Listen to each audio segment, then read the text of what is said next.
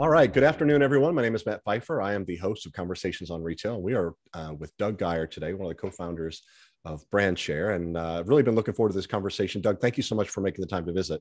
You bet. Honored to be here.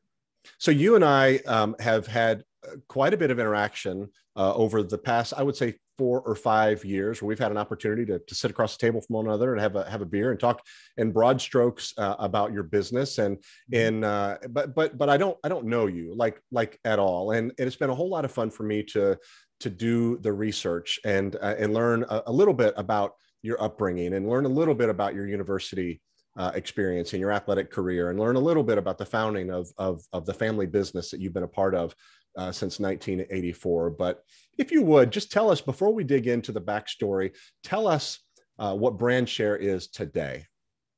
Brandshare is an e-commerce media network. And what does that mean? It's a consortium of 750 e-commerce retailers that are collectively shipping out over 85 million FedEx e-commerce order packages of the merchandise that their customers just bought. And it's within these packages, in-home packages, that we embed a product sample or brand experience insert in with that e-com order on a surprise and delight customer experience. So if my wife bought bed linens and bath towels from bedbathandbeyond.com, we're going to embed a Tide Pods Downy sample, dual sample in there with a collateral piece to go buy it at your favorite retailer. So it's a washable and it's laundry detergent and fabric softener.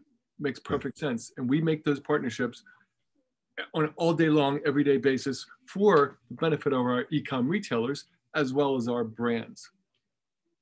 That's great.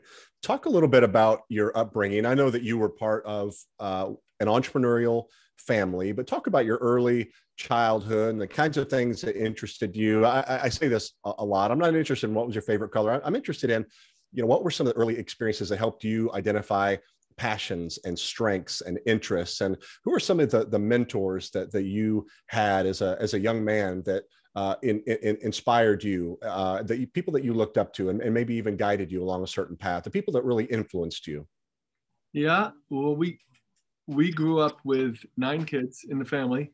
Mom and dad and grandma lived with us as well. We had a twin house up against railroad tracks, so it was 4 bedrooms, and Graham took one and mom and dad the other, and there's 2 bedrooms with bunk beds everywhere for 9 kids. Yeah. And we thought everyone lived like that because everyone in our neighborhood basically did. 6 kids, 10 kids, whatever it was.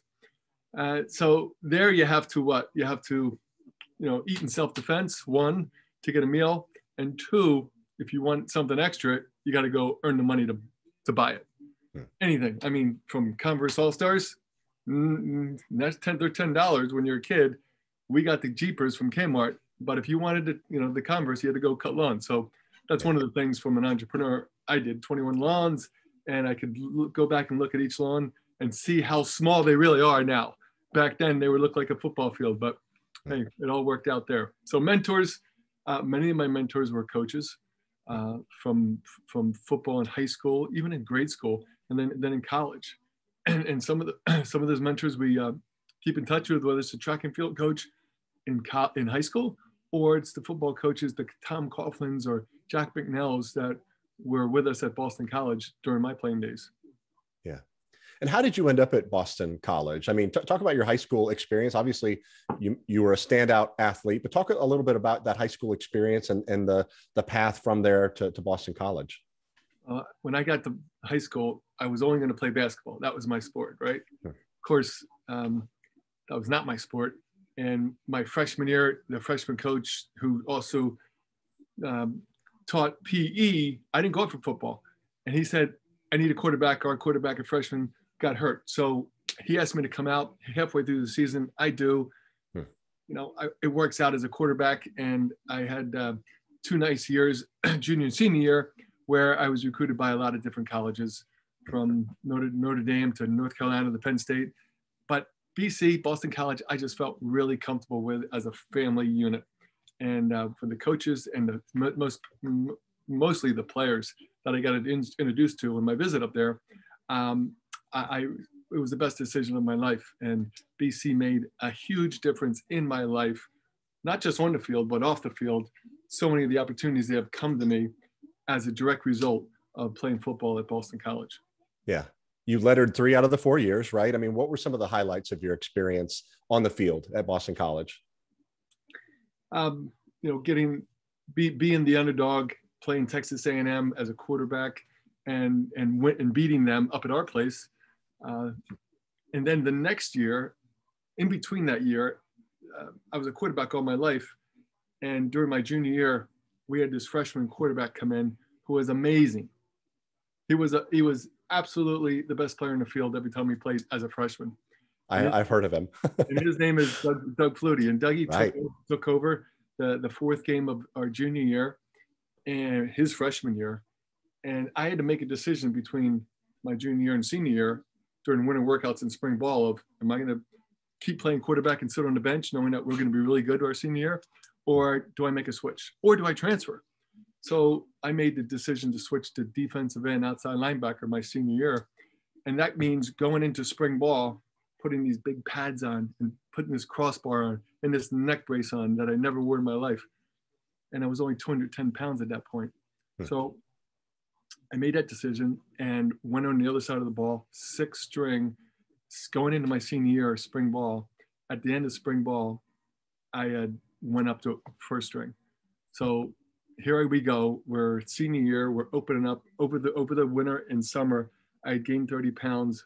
And I have to say this, drug-free, no steroids, because that's the easy thing to do.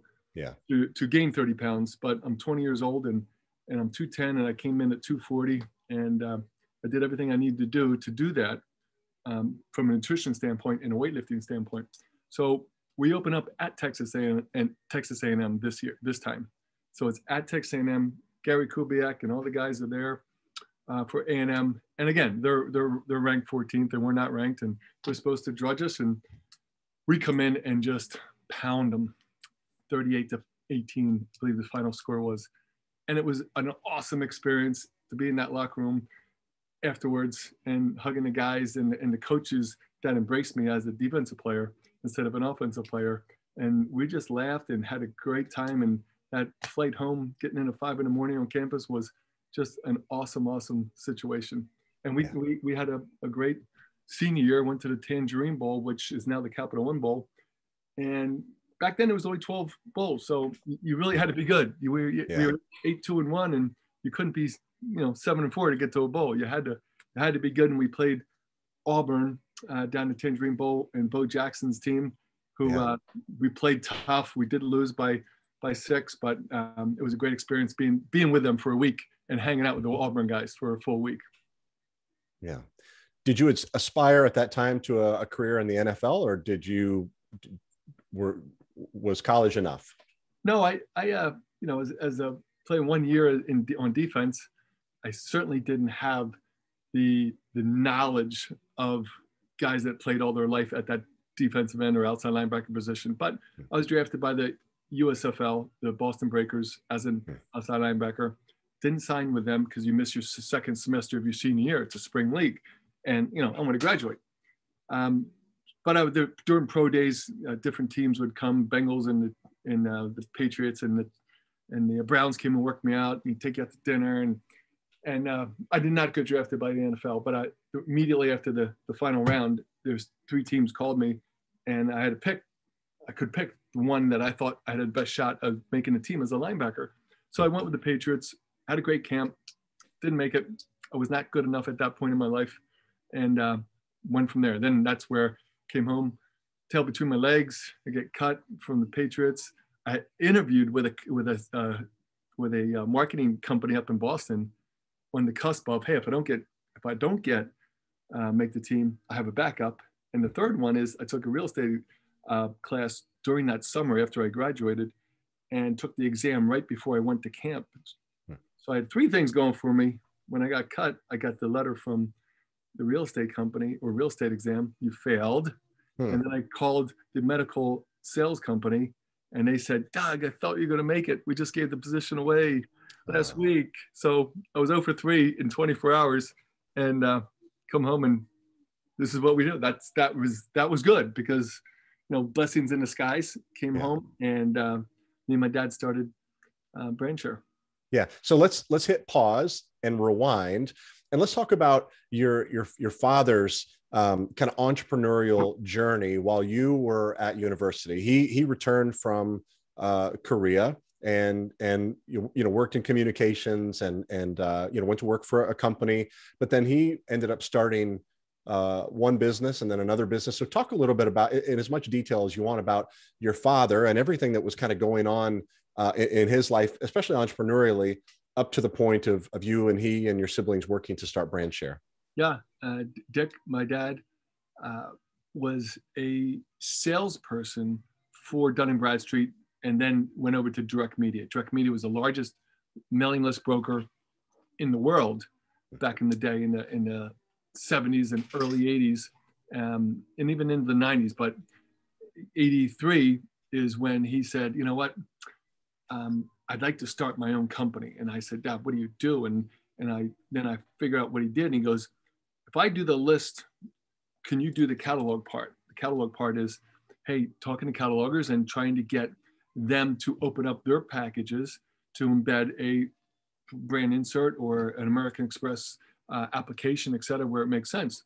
So that was my job to create incremental revenue for the catalogers back then, and then get the inserts or the brands to understand what the value proposition was for them, and do that while he ran the list division, I ran the insert media division, and that was the company. And as we needed another salesperson, we asked one of our brothers or sisters, hey, are you happy where you are? And we just kept adding the salespeople, which were my brothers and sisters, and worked out real well. And Dick, as we grew up and as we, got in our troubles as teenagers, and as we were starting these businesses and overcoming these adversities that we all had, starting businesses out of nothing from scratch.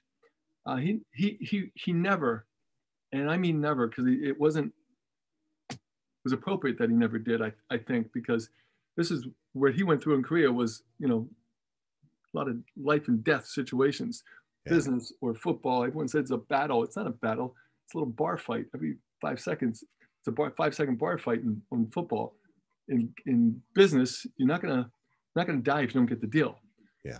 And Korea, there were many times, especially the Battle of the Chosin Reservoir in North Korea, where there were 17 nights when the 20 degrees below to zero, and every night the Chinese and North Koreans would attack at 12 o'clock at night, and it was raging until 3 or 4 in the morning every night. Yeah. That was stuff that he didn't ever want to talk about, and we didn't pull it out of him until about 8 or 9 years ago. Yeah. And then we learned, and then you read books like Breaking Out and The Last Day in a Fox Company, and these are blow by blows background histories of the Battle of the Chosin Reservoir. And all anyone has to do that's listening is Google the Chosin Reservoir battle, and they'll watch a 2.5-minute video on it, and then they can dig deeper if they want to. Yeah. But it's one of the two battles that when you join the Marines, they describe these two battles, Battle of the Bulge and Battle of the Chosin Reservoir, of how the Marines reacted and got their men either winning and or out of a situation where they were surrounded by 120,000 enemies and there's only 10,000 of them.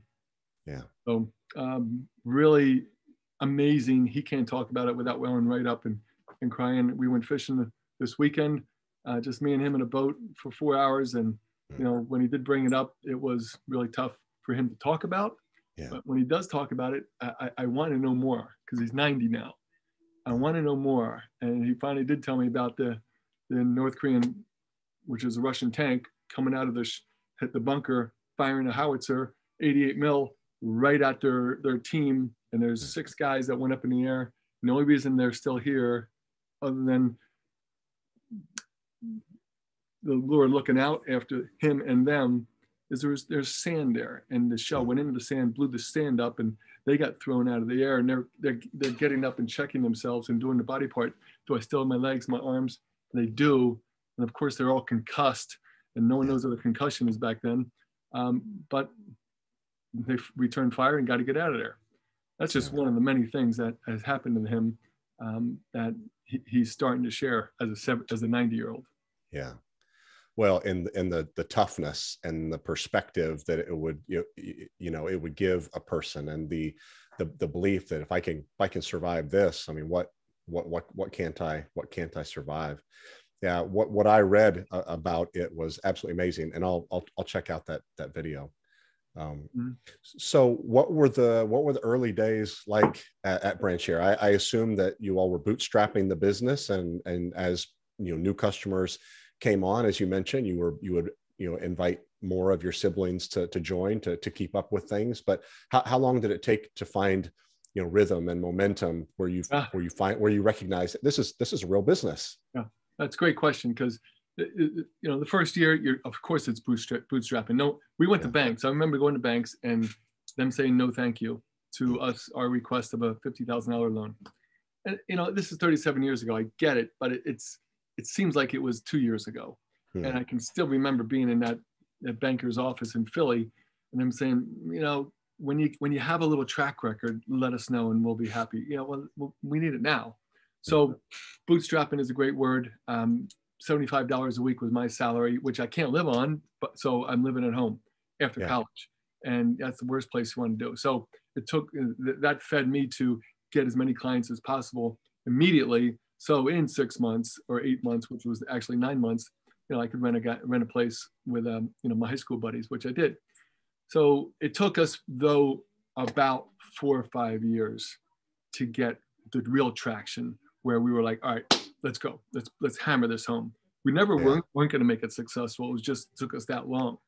And even after 8 years, here comes a recession in 89 and 90, and we have to overcome that. And we did. And some of our other competitors didn't make it through that. And there's, 37 years, there's 3 major recessions that we overcame. And it's, that Marine mantra of improvise, overcome, and adapt. And that's what he always had, never said it, but that's what he did, led with his actions, not his words. So I think that really laid off on all of us, the siblings. And my older brother, Steven's our CFO. My older sister, Kathy, is our COO to this day. And one of my younger brothers, Michael, who's a Naval Academy grad, is our VP of operations. So that's with 52 other people that are in New York and Philadelphia and Bentonville and San Francisco. So we have a great team. We don't need to be 150 people. 52 to 60 is where we're going to be. And as we grow, and we have the scalability with the team what we have right now. Yeah.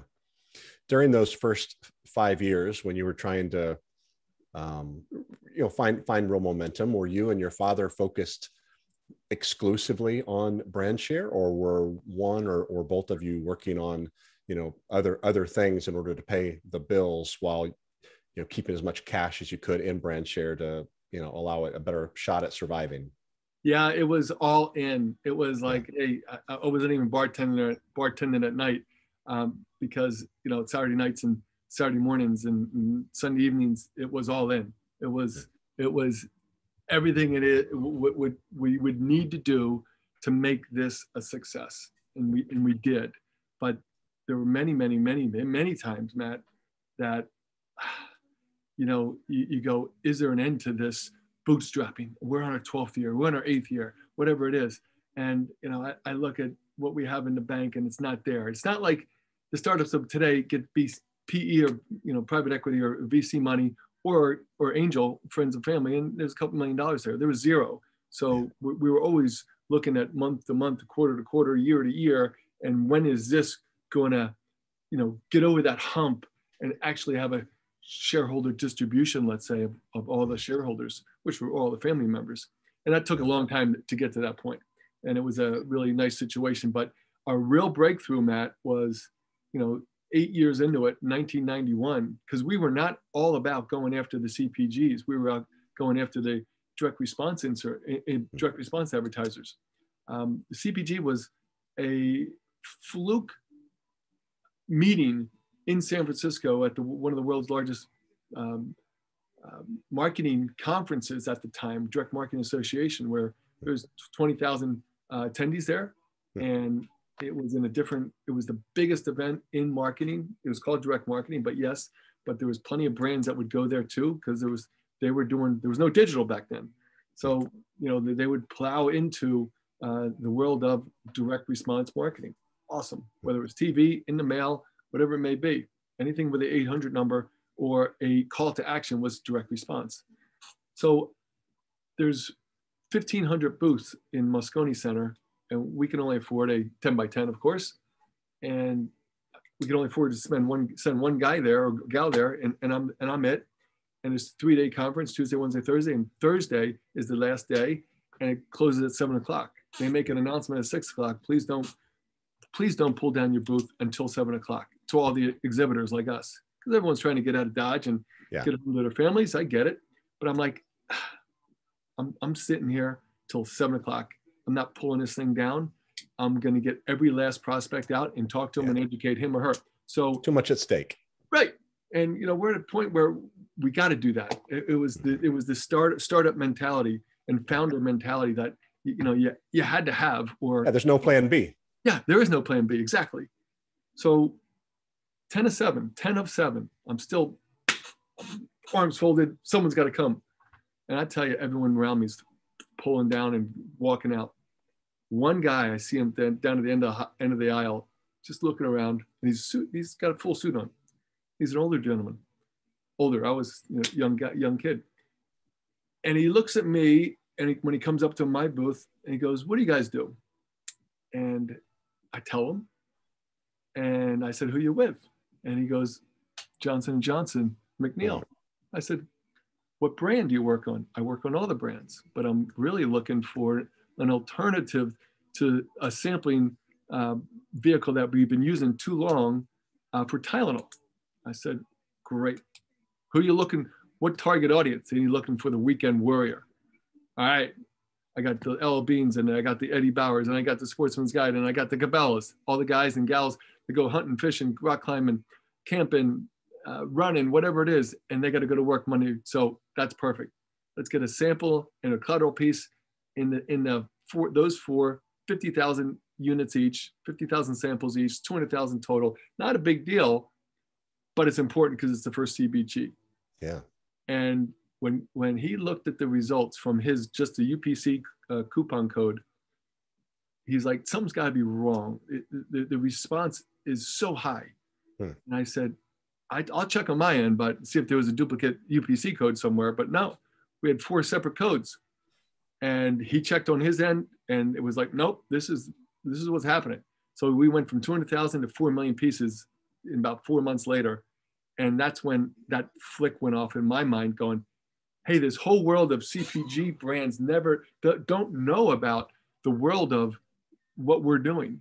And we called it kind of brand direct marketing. And I say kind of because direct marketing is still a thing then. Brand marketing is a thing, but it was really brand direct marketing, because we were direct in-home, targeted to that individual customer who's buying, and it's being delivered by FedEx or UPS in the comfort and privacy and safety of their home. So nowhere does that resonate more than now with COVID. I get it, but this was 1991. This is almost 30 years ago, when that revelation came where, hey, there's a big world out there that we didn't know about, Brandshare didn't know about, IDR Brandshare didn't know about, and that we just went all in and said, let's go. And we did, and that made all the difference.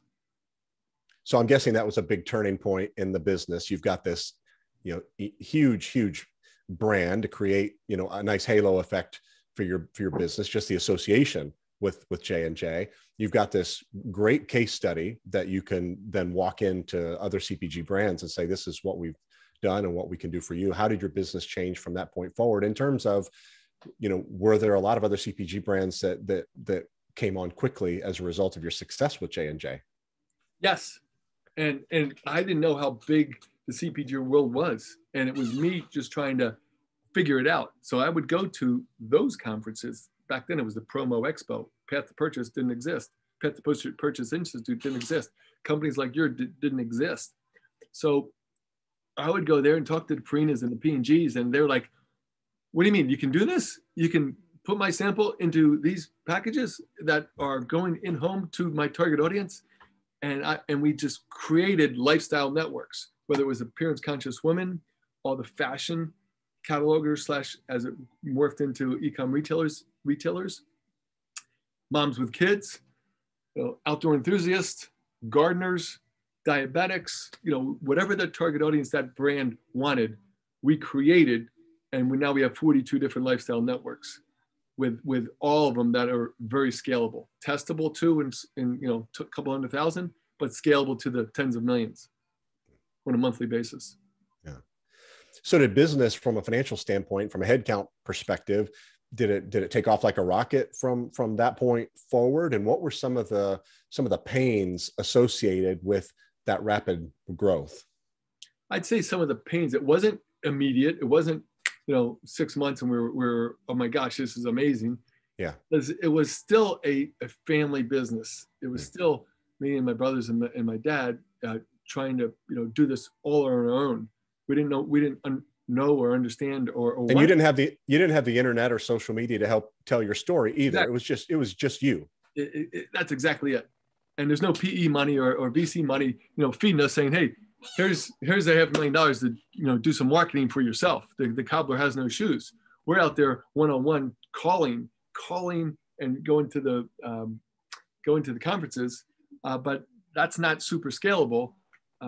We can put an ad in ad age like we did and get some brand awareness for our program, but that took 4, 5, 6 years to get where we wanted to be. And in between there, what happens? Competitors look at what we're doing and go, that's a great idea. I'm going to start a competing network. So we probably had over the years 10 different companies try to start a competing network. All did not work out for them. And the main reason there, without, I'm trying to be humble about it, but we have great relationships with our e-com retailers and our catalogers that morphed into e-com retailers. I mean, we totally take care of them. Why wouldn't we? Of course we would, no matter what. Where, many of the other companies that tried to do it, and turn to fast dollar in 6, 12 months, and it didn't work out. So 18 months, they're gone onto something else that they see as a shiny lure going by. So we were dedicated to them, e-com retailers. They're not vendors, they're our clients. Our e-com retailers are clients as much as the brands are. So it's not a vendor brand relationship, it's a client relationship. We have to make sure it works for both parties. And if it doesn't, we have a problem. So we vet out the brand to make sure it's the perfect match for the e-com retailer, as much as the e-com retailer, it's a perfect match for the brand. And then who wins? The customer wins, because he or she is getting a great product sample in the comfort and privacy and safety of her home. And then if she likes it, she can one-click buy it with the collateral QR code that has developed over the last few years from our digital component. So fast forward, when was there another major iteration on your business as a result of, e-commerce, and how has your business changed, let's say over the past 10 years? Yeah, the major iteration was really changing our, believe it or not, our name of our program was the Catalog Package Sampling Program. Mm-hmm. Because why? Because it was catalogs in the 90s. So we changed that 12 years ago to Brandshare, because it's, the catalog is a misnomer now. It's Cabela's used to send out 140 million catalogs before 1995. And then it went to 100, then it went to 80, then it went to 70 for all the right reasons. And, now they're sending out 5 million to guys like me who like to hunt and fish, or love to hunt and fish. I shouldn't say like, because, they're going to send catalogs just to their best customers. Victoria's Secret, the same thing on the women's side, but they're not sending hundreds of millions like they used to. Why? Because everyone knows now they can go to the site and see the latest and greatest, and buy immediately with one-click shipping, one-click ordering and shipping.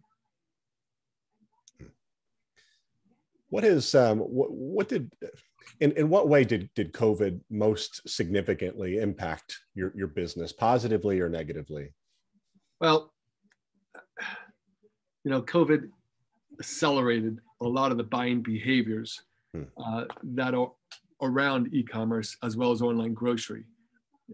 people didn't want to go to the malls or the retail stores or the grocery stores. So they found out, let me test this out, this online grocery thing, and saw it was super easy to do. And it's already been figured out by the Walmarts and Krogers and Food Lions and the Aholds of the world, the Stop and Shops.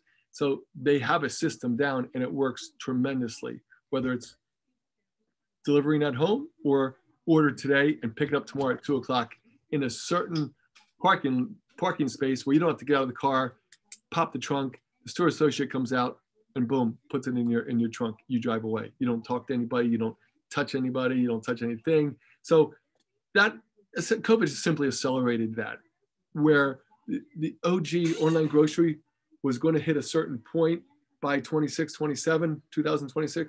It's already there now. Those sales are there now. E-commerce was growing 15-16% a year. Traditional retail is growing 2 or 3% a year. And now e-com is growing 32% a year. So that bump was COVID related. And those buying behaviors for e-com and online grocery, will they go down a little bit and adjust? Yeah, because people still like to go to the mall. In-store still going to always be a thing. But there's trillions of dollars now at stake in e-com. That's why brands need to be aware of what's going on in e-commerce and online grocery. There's so much going on in e-commerce media, retail media, as some folks call it, as well as online grocery. There's so many opportunities. So as that grows, the media opportunities grow, and we're right on the front of that. So yes, we use our e-com media network as our core, but there's so many spokes to that we're developing and bringing to market for the betterment of the brands that are participating. Do you have a sweet spot as a company? Doug, does your company have a sweet spot in terms of the categories of CPG brands that you can support, or the sizes of those organizations? We don't have a sweet spot, because whether you're a DTC or innovative brand or challenger brand, and you have a bit of PE or VC money that you need to grow that brand, so you can become an Annie's and General Mills can buy you for $800 million. If that's your goal, we can work with you when you're just a young challenger brand. Or if you're a legacy brand like Tylenol, and you have to defend your market share that you spent billions of dollars building, but here come all the challenger and innovative brands after you. And you need to present your legacy brand to the next generation of users. And like my kids, they're the next, they're just graduated college. They're getting into the workforce. What are they going to use for their headaches, or what are they going to use for their shoulder pain? What kind of products are they going to put in their body, from snacks or an energy bar or an energy drink or whatever it may be? So, hey, the things they did as teenagers are going to be different at 20 and then 30. So I say, from a sweet spot standpoint, personal care, beauty care, snack, certainly not frozen food, but food products that are sampleable are right in our collective scalable sweet spot. But again, it could be Disney. Disney they can't sample a cruise, but they can certainly direct you to their site and show you a video how great it is by utilizing an awesome brand booklet, and then put a luggage tag in there as a premium. So Sheila and Joey can roll around for the next 2 years with a luggage tag.